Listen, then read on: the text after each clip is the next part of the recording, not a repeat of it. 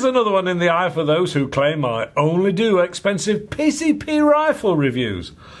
The Diana Bandit. It is a PCP, but it's a pistol.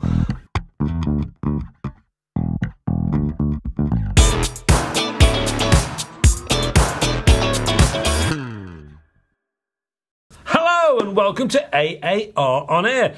Or should I say windy air? I have no idea because it's blowing another gale outside. We just seem to be getting one after the other.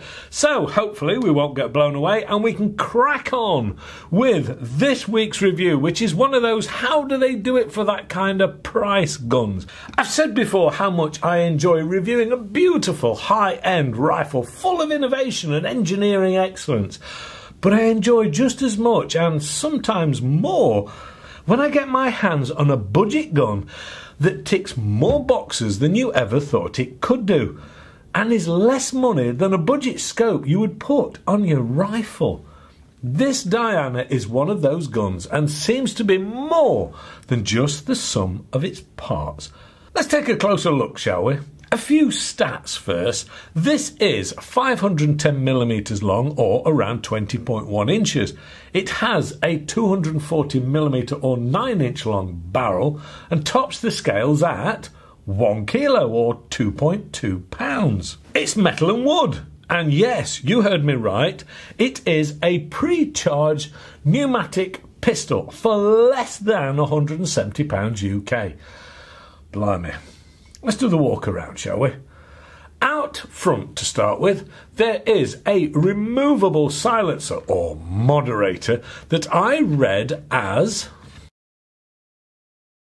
Drunk Luftwaffen. And no, that's not an inebriated German pilot. It actually says Dunk Luftwaffen, which translates to compressed airgun. I feel a trip to the opticians is probably a bit overdue. Anyway, behind this is the open blade front sight on the end of that rifled barrel that matches up with the fully adjustable rear sight, which is fully removable as well to be able to replace it with an alternative sighting aid on the 11mm rail that runs along the top. Back to that front. Under that barrel is a tiny 50cc capacity air cylinder, complete with gauge on the front to show the maximum fill pressure, which incidentally is 200 bar. So I'm not expecting ultra high shot count from this size cylinder, and I'll check out the shot count a little later. This end has a twist dust cover for the filler port, which is a nice touch. Like I said, this is a budget gun, and yet they've thought of lots of nice touches. From here, all the rest of the detail is back at the grip end.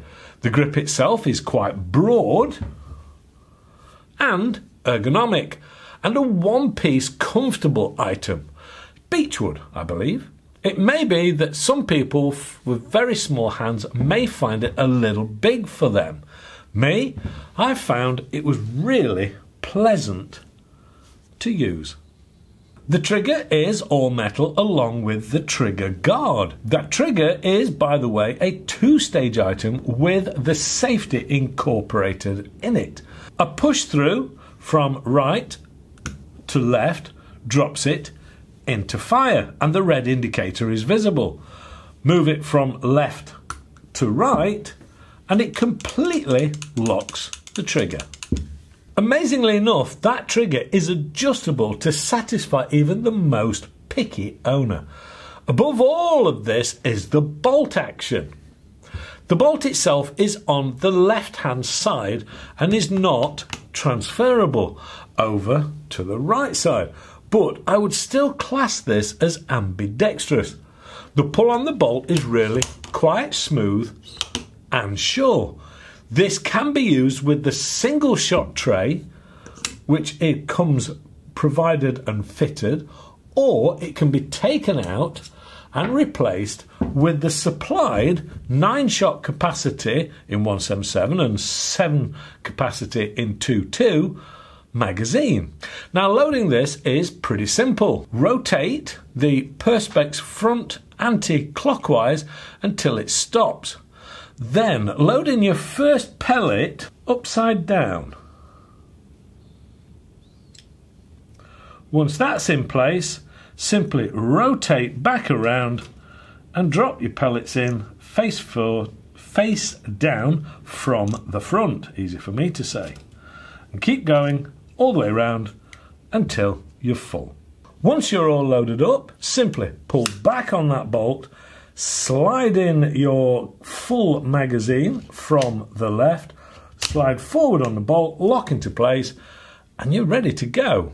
Filling this up is pretty simple because they supply the probe. Slot it in through the bottom, connect up your usual or preferred source, and take it up to the 200 bar maximum fill.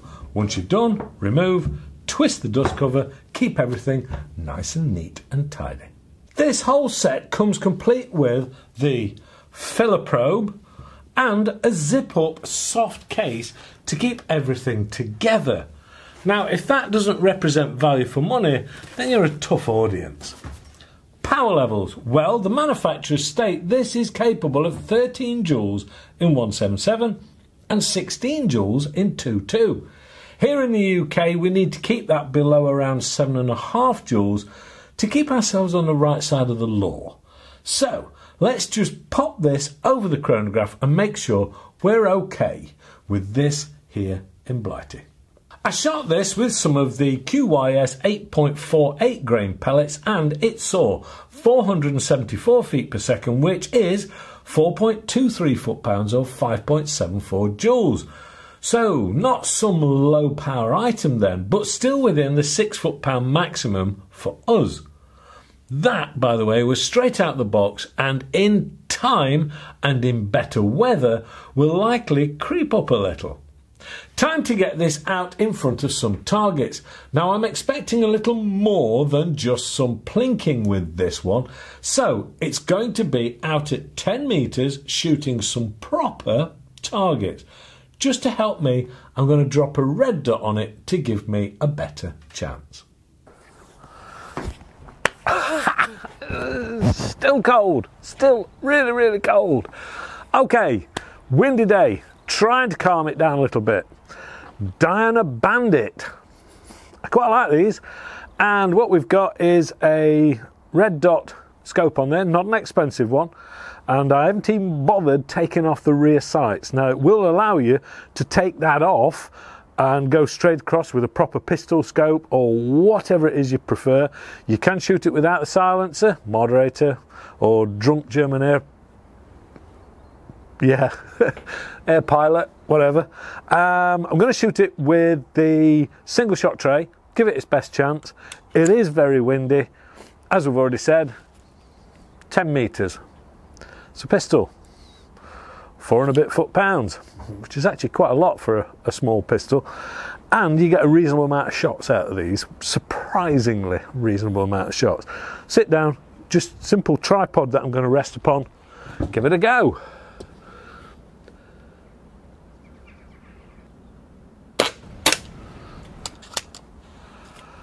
I've sort of semi-zeroed the red dot in.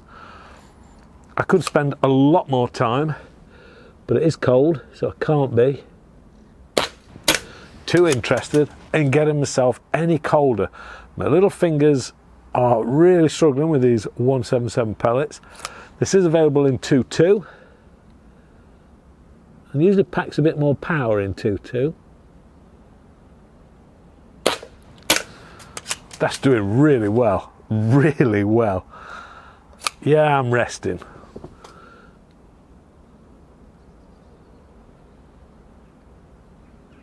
I was quite impressed. I am quite impressed with that. Wind's getting up again. Now I know there are parts of the world that get far worse weather conditions than we do, and some of you turn around and say, well, why didn't you wait until it was a bit better day? Because apparently there's snow forecast and it's probably going to come in like a blizzard, And I'm solar powered, so for me, out in snow, ugh. Yeah, maybe I should get Mrs. AAR to do it. It's a good job she's not around today to hear that.